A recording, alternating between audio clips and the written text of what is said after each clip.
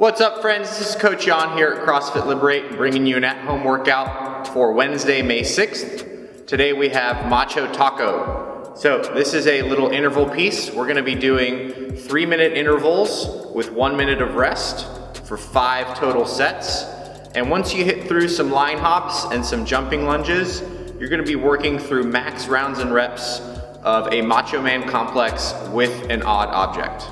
So for today, you're gonna be tracking your rounds and reps of just the Macho Man complex for all 5 sets.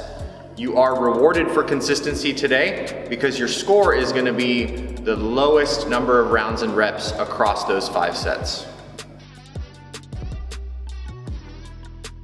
All right, so let's get warmed up for Macho Taco today. We're gonna be doing a 2-part warm-up. First things first, 3 sets, 30 seconds of either single unders if you have a rope,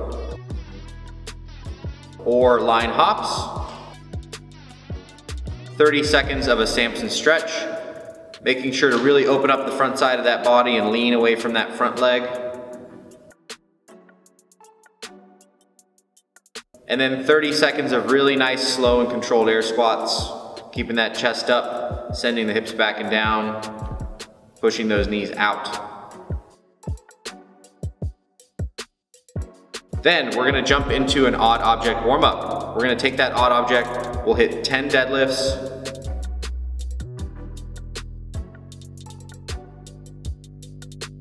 10 hang clean and strict press,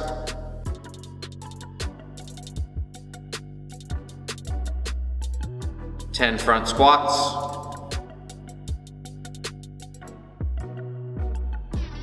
and then 10 step back lunges.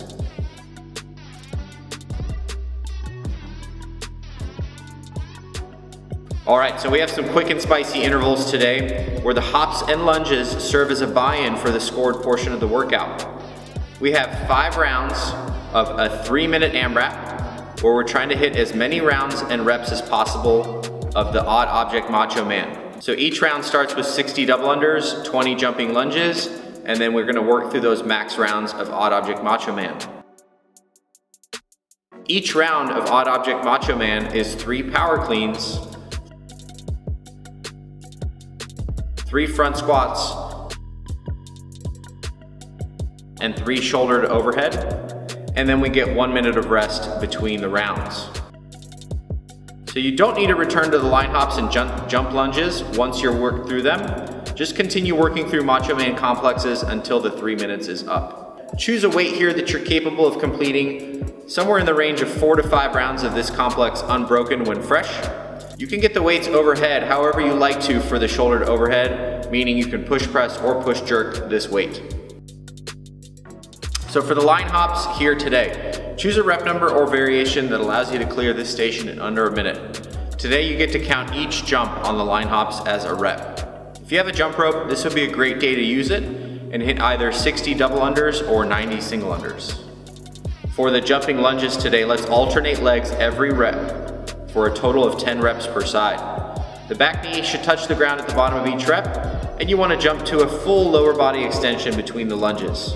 And as always, further movement substitutions and descriptions are in the video description below. So today, let's think about getting straight up and down. And all these movements are rewarded for moving straight up and down. Any movement forward or backward is wasted energy.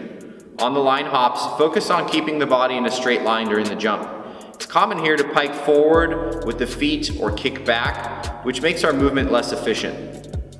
Now, we're used to moving forward in a walking lunge, but these jump lunges are designed to be vertical. So to stay in one place, think about creating footprints on the ground that you can target with the feet on each rep. And then, on the odd object movements, we want to keep the weight balanced over the middle of the body. Make sure the weight is equally balanced between the front of the foot and the back of the foot for the cleans, squats, and jerks. All right, so strategy today for Macho Taco. We get only 1 minute of rest for all of these intervals. So all-out sprints are probably not gonna be sustainable. What I want you to think about is to move with some purpose so that you can move consistently across all of these 3-minute AMRAPs. So we kind of want to look at round 1 as a feeling out round, okay? Start a little bit slower on round 1 and then see if you can maintain that pace across all 5 sets here. So with the odd object Macho Man, the best place to rest is gonna be after that second power clean.